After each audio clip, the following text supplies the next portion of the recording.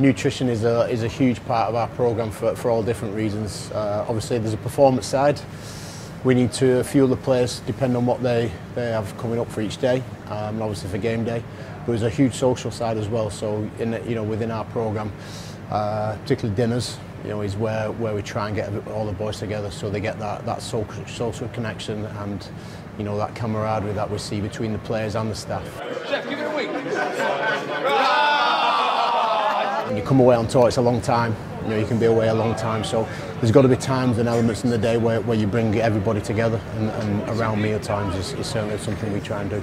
What do you feed a rugby team? Start of the week will be lighter in terms of training, but also we're trying to recover the boys as well. So, protein will be in there, carbohydrates will be in there, fruit, vegetables will be in there, and then as we get towards the middle of the week on our big training days, we really sort of carb the boys up. Thursday's about recovery, so we'll really hammer home the nutrition in terms of recovery, what they want, and then Friday is a big carb up day. So Friday's become a bit of a monumental day in terms of the food. So we've got a bit of katsu curry.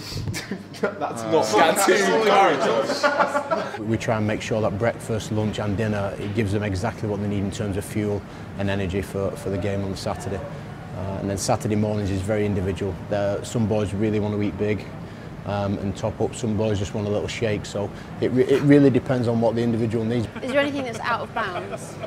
Not really, if I'm honest, but again it's context and timing of the week and what they need. So Fridays,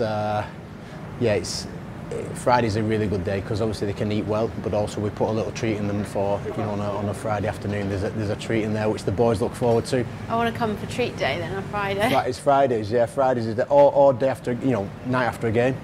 They've looked after themselves all week, so when we get back, regardless of what time, there'll be treaty type foods in there.